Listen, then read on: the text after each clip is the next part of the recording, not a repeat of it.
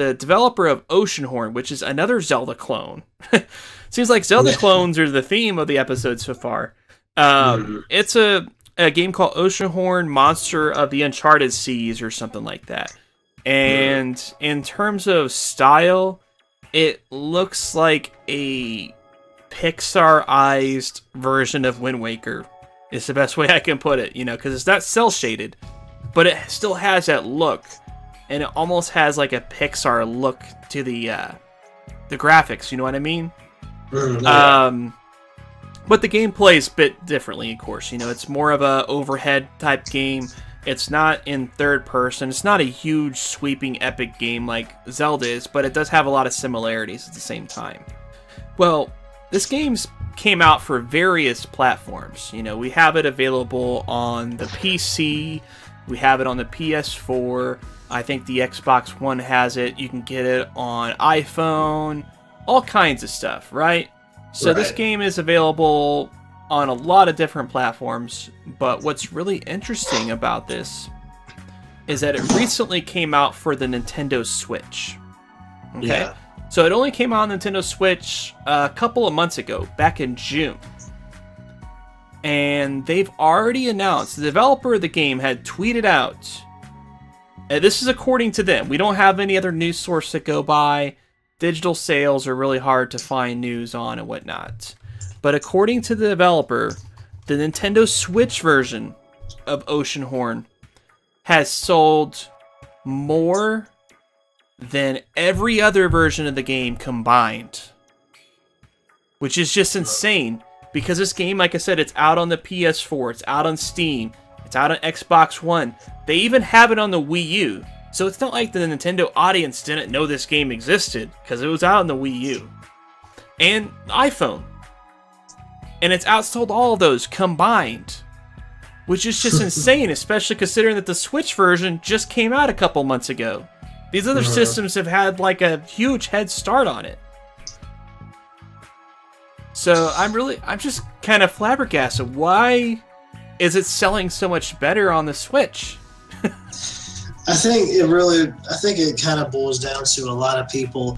Well, it's like we already mentioned before about it being a Zelda clone. And I think another thing it boils down to is a lot of people, at least it seems like nowadays, I mean, obviously you have the console Zeldas as well, but I guess also a lot of people really associate Zelda with handheld. And looking at it from a certain perspective, it almost looks like a link between worlds, but set in the Wind Waker universe, if you will, kind of, sort of. Right. And I have the game on PS4. I actually did a stream of it, as a matter of fact, on my channel as well. I have it on PS4. I haven't completed it or anything like that, but a funny thing is the second one that's in development kind of looks like Skyward Sword. Yeah, I noticed they've changed the perspective. It looks like they're going a little more of an adventure kind of game with that one. Yeah, absolutely. Which I'm sure with the first game, obviously the budget probably wasn't as big and all this good stuff. You know, I'm sure the development team's bigger. They can probably do more grandiose things now. But, okay, I have a couple of counter-arguments. First of all, the PS4 has sold over 60 million systems. The Switch is the Switch is only, I mean, the Switch has been selling great, but at least according to the numbers we have so far, it's sitting at around 6 million. So the PS4 has a 10 times system advantage, and that's not counting the hundreds of millions of iPhones and gaming PCs and everything else that's out there too, right? So it's just really weird. And then, of course, like you mentioned, the whole Zelda thing. Well, a counter argument to that is, well, you can play Zelda Breath of the Wild on the Switch. Why do you need another Zelda kind of game? Whereas on PS4, your options are a bit more limited. On Xbox One, I can't think of hardly any games that play like Zelda, so it seems like a game like this would gravitate towards it. So, I mean, do you think it's simply a matter of the audience that has the systems, and that maybe the audience is just a lot more prone to Zelda kind of games, and that's why they're buying it on the Switch? And you mentioned the handheld thing. Well, then why is it not selling that great on the iPhone? You think maybe the controls, like, oh, it's just touchscreens, like, you know, obviously, and... Yeah, I can't stand touchscreens. I made a rant about that too. Yeah. I made a rant about touchscreens on my channel. I couldn't take it I really don't know, honestly. I'm not necessarily sure why it is that it would be selling so much on the Switch. I think another reason is obviously, yeah, the PS4 is going to end up selling more than the Switch because the Switch is a newer system. But then again, at the same time, I guess another thing is when the Switch came out, a lot of people were really wanting to have obviously more games come out on the Switch, and maybe this was one of them that just really caught people's eye, and they're like, okay, I really do need to get this. I would love to be able to not only play this at home, but then take it home, out with me and play it out at a restaurant or something, or at a ball game, or or whatever the case may be. And I guess it's probably just one of those games that people really gravitate towards. Like, you could do it at home, or you could do it on the go, and that's my thought on it anyways. Right. I can't really get into detail. That probably makes the most sense, because like I said, this is an indie game. I'm sure they probably don't do a lot of marketing for this kind of game, and so store exposure is everything. You can't get the game physically, so people, well, you can technically. There is the limited run release, but that's another story entirely. No, yeah, that's another story. But you can't just go into GameStop or Walmart or something like that and pick this game up off the shelf. So people don't have exposure that way. On the things I mentioned, like PS4, iPhone, well, those platforms, like the iPhone, there's over 1 million apps. Unless you knew to look for this game, you're probably not going to stumble upon it.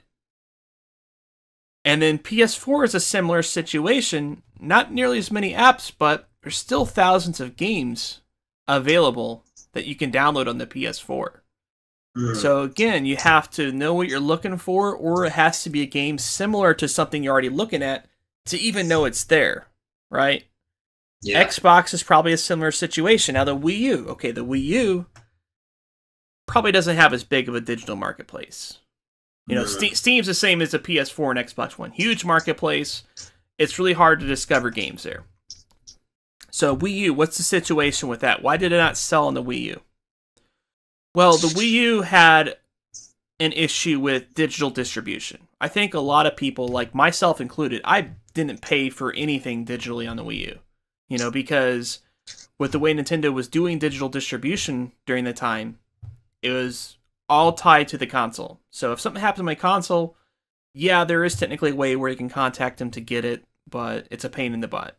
And it's a lot of effort, and everything is on you to get that game back. The other platforms don't work like that. You just sign into your account, boom, just re-download it. It's no big deal. I think people kind of realize that. Plus, the Wii U had more limited storage, especially if you had the 8 gig model, and you download the required patch that's 5.5 gigs.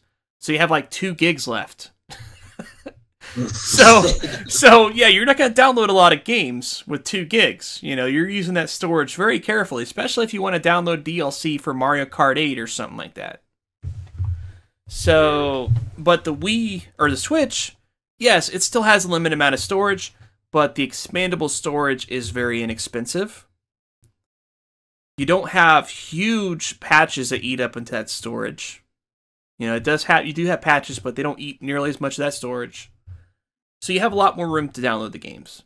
Plus, the marketplace is a lot smaller. There's only I don't think there's even 100 games on the Switch right now. I think it's like in the 80 range if you add up everything that you can download right now. So it's a lot easier to find a game like this on the market. So I think that's why it's been selling better, is because it's had the right audience already baked into the system. Plus, since there's not a lot of market competition, it stands out a lot better. Yeah, that's my theory anyways. Subscribe to the DPNMe on the iTunes. Do now. Get to the chopper. Get Cookie down now.